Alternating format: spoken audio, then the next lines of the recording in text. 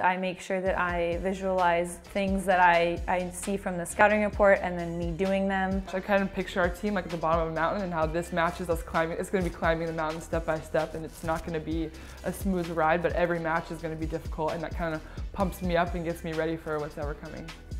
So I find that having energy is good, but having too much can be detrimental to my performance. And so I need to be in a relaxed state so I can focus on what's at hand.